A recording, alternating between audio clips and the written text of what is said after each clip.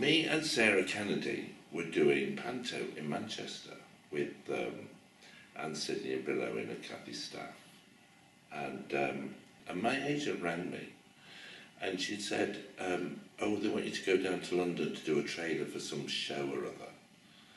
And I said, really? I'm not going. I said, the show's opening tomorrow in Manchester, so that would be silly. And she said, oh, well, the others, Henry Kelly and Jeremy Beadle, have agreed to go.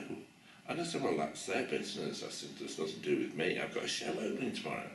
I said, and I bet you Sarah Kennedy won't go either. So, I said to Sarah, you'll never guess what they just asked us to do. I said, that'd be ridiculous, I'm not going. And she said, right out of the blue, she said, oh yeah, let's go down, it'll be a laugh. And I went, yeah, all right, let's. So we got on the train, and while we were going down, I said, well, I'm not bothered, let's have a gin. So we have a few gins on the trains, and we laughed and laughed and laughed. And funny enough, we told each other lots and lots about each other's lives on the way down, like our real lives. So anyway, then we get dressed up in costume and we get down there. We go into Trafalgar Square. I'm dressed as Buttons, she's dressed as Dandini. I don't know what Henry and Jeremy were dressed as, because they were doing pantos elsewhere. And we're all doing ho-ho-ho acting on this sleigh, the middle of Trafalgar Square. Father Christmas comes up and I'm going, oh, ho, ho, marvellous, you know. Father Christmas gets out these presents, right, and he hands me this present wrapped, and I unwrap it and it's the big red book, and I think it was a joke. I really thought it was a joke. And then when he took the beard off, he said, Matthew Kelly, this is your line. And I was really, really shocked. I had absolutely no idea. And the first thing I said, which they cut out of it, was, but I haven't had a life yet. It was a really funny feeling because I'd grown up with that programme. And the programme was for really important people. And I was 33. It was a genuine shock. And when I got in the car, they take you in this car, right? You get separated from everybody else. This is the weird thing. Then you're separated from everybody else. And I got in the car and with the producer or whoever it was, and I said, oh, this is fantastic. I said, I've always wanted this. And I had, because it was a great honour, you know, it was a great thing to happen. And then they take you to what they call the victims room. And there were clothes sent from my flat. I thought, this is getting weird now. And then you're left on your own. And you don't know what's going to happen. And honestly, I had no clue at all. Anyway, so you go on, and I don't really care. I remember I had a pink zipper in my ear. Isn't that weird? And a perm, actually. And yeah, I was rather snappily dressed, if I remember rightly. And then when you go on, it's just like you think it's going to be. It's just like you see it. You hear a voice, and I recognised all the voices. My favourite one was Brenda Hyam, who played my first stage mother when I was 13 with the Urmston Operatic. She was the loveliest woman. She was a school teacher. She was the sweetest woman. And the thing about her was she had a recording of me singing Whenever I Feel Afraid. And the tape that she had, it was an old Grundig tape recorder, was so old that not only did she have to bring the tape, but the BBC didn't have anything to play it on because it was too old. She had to bring the original Grundig tape recorder reel to play it on.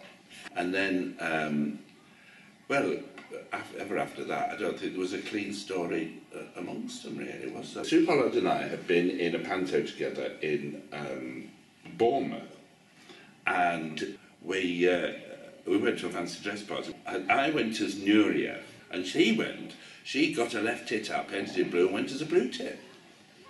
She told that story on and then Julie Walters comes on and tells that story about how when we were in Vanlo together, we were in a show called Flash Harry, which was about a Liverpool flasher, and we toured pubs that as part of the Everyman Company, and the shows all had political undertones. and heavily sexual overtones, and there was a song in it called When You're Feeling Glum, Stick a Finger Up Your Bum. Well, they were all a surprise, really. I mean, there were people I'd hoped to see. And, I mean, Judy Lowe, for instance, who I'd been in a school play with, and she is such a lovely person and a very beautiful woman. So, yes, that was a good surprise. The Red Devils was brilliant, obviously, because they had broken my leg. They had made me famous, actually. And I must say that one of my favourite guests was the last one, because they said, which was Long John Baldry, because I'd met him when I was like about 17, I think, and I didn't really know him that well, actually. And of course, I had got married in his suit, and so when I heard the song, I just thought it was amazing. Peter Davison came on and he told this story about the fact, and it is a true story, that when I got Game for a Laugh, I asked him whether I should do it or not. And he said, if you do that job, you will never work as an actor again. Yeah. So I said, Doctor Who. Eric was just fantastic, because I toured with him in an Alan Ayckbourn play, and honestly, when you were on stage with Eric, he did his best to be true to a play, but really it was like being in the audience, being on stage with him, because you never knew what he was going to do next.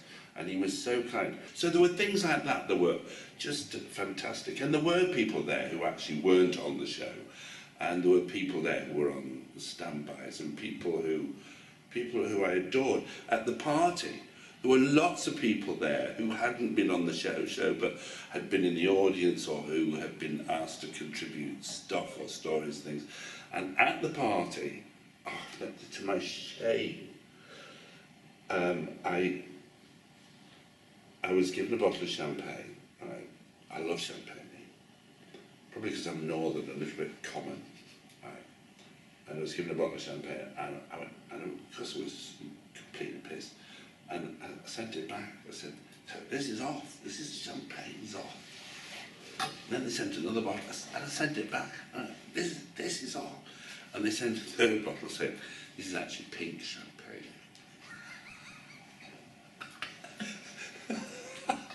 See, it's that common. Oh man, so embarrassing. I've never forgotten it. Of course, my family never let me forget it, so I might as well tell the story.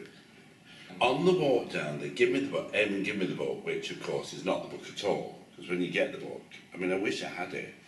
You should see it now. That red book is like a metaphor for my life, because he hands you the book, which has of course got his script in it, and you think that's what you're going to get, but no, you hand that back at the end. And I think my hands must have been sweating or something, so as we do the walk down, I dropped the solid thing, and I felt such a dick on it, and it kind of became a metaphor for my life, because I actually thought, this is going to be my life, I'm going to drop it, you know. And occasionally I have, but I always pick it up again. And then my wife's dog ate it. So there's a big corner chewed out of the corner. I thought, there you go, it's a metaphor for my life. It's half chewed out, dropped and all over, covered in coffee stains and things. I've not looked after it, but it's got lovely pictures in it.